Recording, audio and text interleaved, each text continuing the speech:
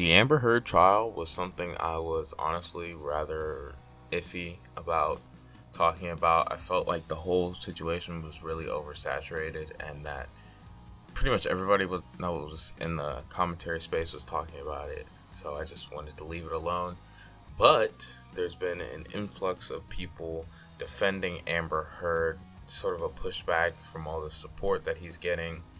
And so we're going to be taking a look first off at an article from The Guardian, and then we're going to take a look at some tweets. So without further ado, so The Observer put out a tweet that says, #MeToo is over if we don't listen to imperfect victims like Amber Heard, Martha Gill. So I'm going to read the beginning of the article and sort of skip down just so that you get the picture of what they're talking about. I will link the article so that you know that I'm not taking this out of context and that you can get your own understanding. I highly encourage you to read it because I think it's pretty interesting, which is why I'm talking about it. So let's get right into it. It says, the backlash to the Me Too movement was always coming. We know this because a backlash has followed every single step forward feminists have ever made. This backlash was always going to be big too. Not only did Me Too threaten a status quo that props up powerful men, it threatened these men personally and, as it seems, with reckless caprice. So, I said that word right. Anyway, this first paragraph isn't too bad. There has been a form of pushback to pretty much every, pro-woman move, whether it be the 19th Amendment or abortion rights and things of that nature. There's always going to be backlash from different types of people, but trust me, it gets a lot worse. The public reaction to the Johnny Depp and Amber Heard trial is what a #MeToo backlash looks like. Here are the facts of the case. Depp is suing Heard for defamation after she described herself in a 2018 article that didn't mention him as a public figure representing domestic abuse. Depp says he is innocent of abuse and her statement amounts to lying. On his side are two facts that seem clear. Heard promised to donate her entire divorce settlement to charity and didn't. There is a recording in which she admits to hitting Johnny. So, right off the bat, obviously, the way the article is worded is to make it seem like Johnny is the bad guy. Take a look at how it says the article that didn't mention him, trying to make it seem like, it had nothing to do with him. I don't know why he was talking about it. He knows who she's talking about because she had already accused him at that point. This is 2018. She originally accused him in 2016. Alright? He's just picking that specific example. He's not doing that just because, I just want to stop her from saying these things. Like, this is a culmination, and you just picked this specific example. On Heard's side is the following evidence. That's an important word. Depp admits to headbutting his wife by accident, and there are texts from his assistant alleging he kicked Heard. There are texts from Depp to Paul Bettany saying that he wanted to... I'm not even going to read that out. There is a recording of Depp shouting at Heard for speaking in an authoritative way to him. She was awarded a domestic violence restraining order in 2016. In 2018, Depp sued the Sun newspaper for libel after it called him a wife beater. He lost the case after the judge found 12 of 14 alleged incidents of Depp's abuse of Heard to be true. Alright, so let's start off with the first little bit of evidence, right? So, evidence, quote unquote. He admits to headbutting his wife on accident. So how is that evidence for her cause that he's abusive? It was an accident. That doesn't make any sense. If you get up to go to the bathroom one night and you're half asleep and you bump into something, does that mean you were trying to destroy it? Should you be, sued for property damage? I don't think so. I mean, the law is different in that scenario, but I'm just talking about what's going on here. There are texts from his assistant alleging he kicked Heard. So it's an allegation, so it's not evidence. I mean, all it is just like testimony, I guess you'd say. I'd see how it could be used as evidence. Like, that, hey, there was talks about him being potentially abusive, but for the most part, it doesn't seem like he actually was abused. I don't even. That's weird. Okay, in the text from Depp to Paul Bettany, yeah, that's bad. All right, I'm not gonna even try to be like, oh well, yeah, that's bad. And then the recording of Depp shouting at Heard in an authoritative way. I mean, that might have just been like him snapping. I could see how the text would be him snapping, but still, you don't say something like that. Like, still, the yelling at her for being authoritative, I don't think you should yell at anybody, but still, I mean, she's probably beating him at that point. I don't know. I don't know, so I'm not even gonna say that. I retract that. But yeah, so he lost the case. I'm not fully informed on that, so I'm not even gonna speak on that. But from what I've heard, it just wasn't a good case, and there's no evidence still to this day of Johnny abusing his wife. So, yeah. The court will decide whether or not Heard is a liar, but the idea that Heard is a manipulator, a fanaticist, and an abuser herself has caught fire across all social media and some more traditional outlets. Every sexist trope ever used to humiliate and discredit female accusers has been deployed against her at vast scale. Reenacting her testimony of assault and abuse has become a game on TikTok. She has been mocked by Saturday Night Live and by Chris Rock, Believe All Women Except Amber Heard, and NSYNC's Lay Spaz. So there's a reason behind all this. There's a reason Amber Heard is being demonized. It's because she's been doing these bad things and she's been caught on tape saying, oh, I didn't hit you. I didn't punch you. I didn't deck you. I hit you. I said I didn't hit you. That was a misspeak on my part. But, yeah, and she's been heard saying that. Like, that's a recording. That's 100% her voice. She doesn't even dispute that that's not her voice. I don't even know what's going on. Now, every sexist trope ever used to humiliate and discredit female accusers has been employed against her in vast scale. So I didn't know that reenacting testimonies as a game on TikTok was a sexist trope. That was really weird. The fact that she's getting made fun of doesn't mean that it's discrediting female accusers or male abusers. What discredits both of those is her doing this allegation and doing it on such a large scale. I mean, this happened, like 7-8 years ago, I want to say, at this point? Like, yeah, something like that. And we're still talking about it because, no, it was like 6 years ago. 6 years. But we're still talking about it because it's such a big thing, because it's famous people going through this insane thing, and it's just wild to me. I don't even know what this article is thinking, that this is caused by, like, inherent misogyny or something. No, this is caused by Amber Heard being a bad person, okay? That's all this is. At the end of the day, this is Amber Heard being a bad person, doing some bad things, and getting finally caught and called out. Okay. Heard's tormentors, many of them young women, do not seem to see themselves as anti-feminists. They believe women, of course, just not this one. It is not they who are damaging hashtag #MeToo. It is Heard, by virtue of being an imperfect victim. So let's talk about this for a second. It's just like I said, right? Amber Heard is the one who's damaging MeToo. Okay? Now this will be a quicker segment because I'm going to transition to the next bit of the article and then I'm going to finish up. But this is Amber Heard who's leading to more women being scrutinized farther, right? Because of what's happened in this case, people will be like, oh, well, remember the Amber Heard case? I don't know if I want to believe this as readily, and I want to take my time and think about this, which is a good thing. I won't act like it isn't. But still, it'll also lead to less women being believed and less allegations being taken seriously, which is a net negative no matter any which way you look at it.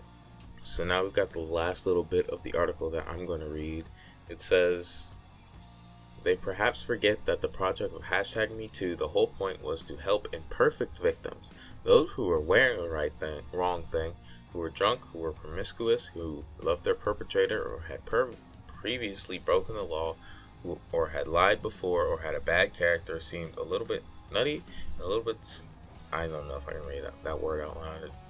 YouTube rules are, okay, never mind. Just don't know the rules completely. As David Brock once memorably described Anita Hill, who testified against Clarence Thomas's U.S. Supreme Court confirmation hearings in 1991. In fact, perfect victims have never needed feminism, partly because they barely exist. They don't exist. Nobody's perfect. Okay, so there's a huge issue with this paragraph right here, right? Because if we're talking about, a woman who was a victim of Johnny Depp and was speaking out, then I have no problem with this. This is great, right? And she broke the law or lied about something, but it's proven that she was right about Johnny Depp, then I would applaud this. I'd be like, yes, this is perfect. This is completely right. But it's not, okay? I have seen zero evidence that Amber Heard was a victim and not the perpetrator.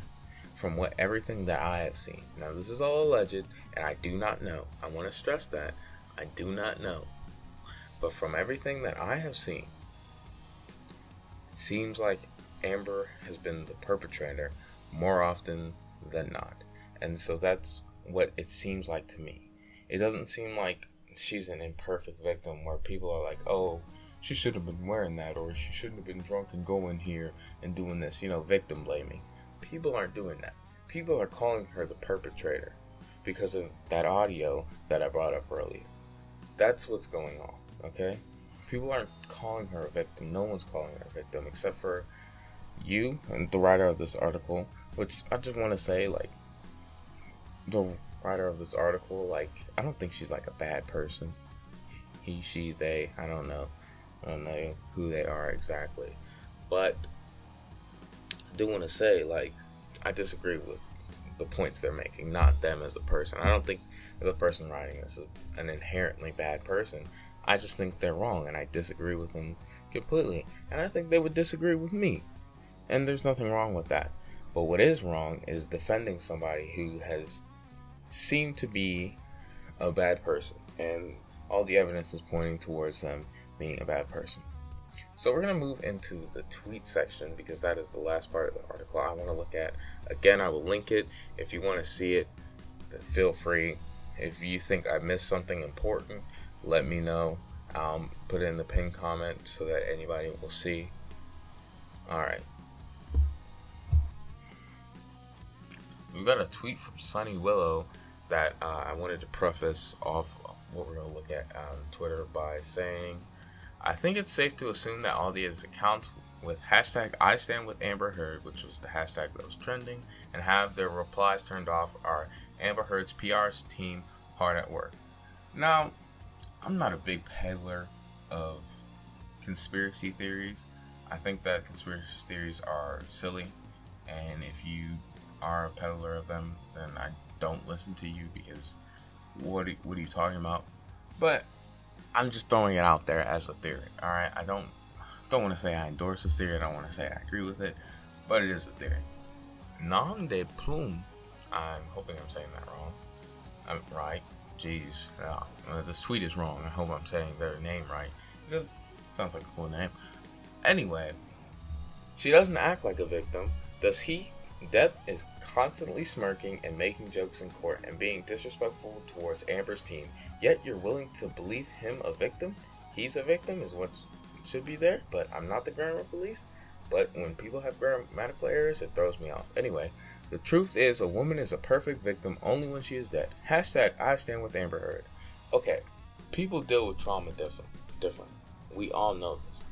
Maybe that's just his way of working through it. How could you sit from home, an armchair therapist, a guy from across the world, probably, right? You don't know this guy's life. Maybe he's laughing to keep from crying. I don't know. it's just a weird thing to say, right? Acting. Do you want him to cry? Like, do you want him to sit in the courtroom and just cry the entire time? Like, I would be saying the same thing if it was Amber Heard, okay? Alright? Because people handle things differently, alright? Some people, when they have bad things happen to them, they like to laugh it off and just let it go. And that's what works for them, okay? So you can't judge somebody's victimhood on whether or not they're laughing and smiling because you don't know them. Did Depp is censored for whatever reason, lose roles because Amber lied about his abuse, or did he lose roles because he shows up to set 8 to 9 hours late under the influence with no memorization of his scripts, assaults crew, plus he was found to be a wife beater in court? Okay, so these are all alleged. The assaults crew thing was apparently he got accused of punching a guy that was in the crew of one of his movies twice. He said that he didn't punch him and that he got injured when he was trying to defend himself, and that's why he had injuries on his hand. That case didn't go to court as far as I can find when I was researching for this video, so I'm just gonna assume that it just got dropped. With no memorization of his scripts, showing up to set 8 to 9 hours late. Honestly, that's not even important. What's important is that what she said was, yeah, Depp lost roles because Amber lied about his abuse, allegedly. I mean, you know, hurt myself. Anyway, geez, that threw me off. Yeah, he lost all of his roles because of the scandal. He lost his Pirates job because of the scandal. Alright? There's a reason Margot Robbie is going to be starring in the next Pirates movie instead of him. There's a reason that he's not Grindelwald, and Grindelwald was played by Mads Mikkelsen. Yeah. My tongue's getting a little tied in. We're 22 minute-ish in. Anyway, I'm throwing myself off, so hopefully I'm not throwing anybody else off. We're still here. Anyway, yeah, this was all caused by the scandal and the People magazine interview. I think that was the magazine. That's what caused all of Depp's loss of roles. Alright, that's what led to all of this. Alright, now we've got a good one to round us off. Hashtag I Stand With Amber Heard said, I do feel morally superior for never falling for Johnny Depp's misinformation. I don't know why I didn't say. Anyway, campaign and will for as long as I lived. I am better than the rest of you who did and helped him abuse his ex-wife. Hashtag I Stand With Amber Heard. First of all, misinformation campaign is really weird. Blame the wrong person for that. Allegedly. However, moral grandstanding is annoying. Alright? It's just annoying. I don't want to hear it. Alright? Why are you acting like you're better than people? Okay? No, you're not better than the rest of us because you believed one person over the next. Okay? I'm not better than this person because I believe Johnny Depp over Amber Heard. Okay, I don't even think I don't want to say I'm above anybody, right? Because who am I to say that? Why do you have such a big inflated ego? I don't get it. But yeah, so I just want to talk about all the people who are currently defending Amber Heard. It's getting pretty ridiculous, but I do think that Johnny is going to win this case, just given on how it looks. Given the support around Johnny Depp and how the court case has looked, I think it's going to be pretty much a shoo-in for Johnny. This will probably be the last time I talk about the case in general, unless something insane happens. Thank you all for watching the video. I really and truly appreciate it. Goodbye.